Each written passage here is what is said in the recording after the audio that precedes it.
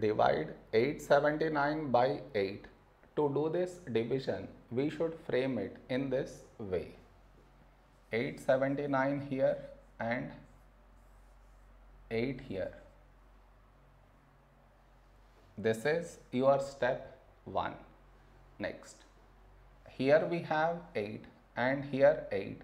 When do we get 8 in 8 table? 8 ones 8.